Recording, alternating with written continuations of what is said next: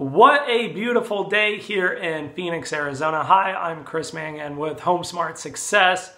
There are basically four types of loans: the conventional, FHA, VA, USDA. Conventional is typically 3% down, FHA is 3.5% down, VA and USDA is 0% down.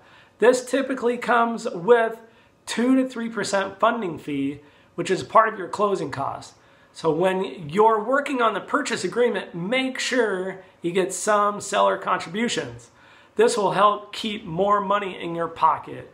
And remember, when you put less than 20% down on your loan amount, typically you will have to pay PMI mortgage insurance.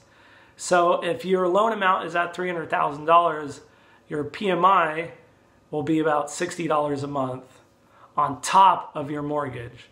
So thank you for listening, and if you have any questions, please like, share, and subscribe.